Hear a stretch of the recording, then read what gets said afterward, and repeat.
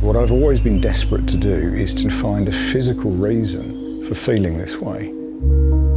The anxiety, the fear, the panic. For the past 30 years, I've had 30 different types of medication, and none have worked. I need to find a way to change. LSD swung the doors wide open for research into psychoses. I think psychedelics has the potential to revolutionize depression treatment, if not psychiatry. This is the psychoactive ingredient in so-called magic mushrooms. Thousands of people who could benefit from these drugs are denied access. Just a small improvement would be lovely. Just for him to see the world through a different pair of eyes. This could be the start of a new life. Somebody could have one of the most profound experiences of their whole lives in here.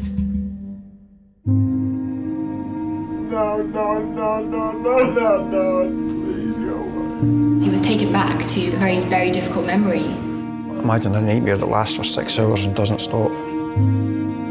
People can go through their whole lives without ever really facing those demons. This was the big ride. This is the one that changed things. Depression's so prevalent. Everyone's exposed to it. Whatever the problem is, it will take you straight to that. You have to decide there and then whether you're going to be a victim of that for the rest of your life or not. It made me think, well, perhaps I'm not just a passenger on this merry-go-round.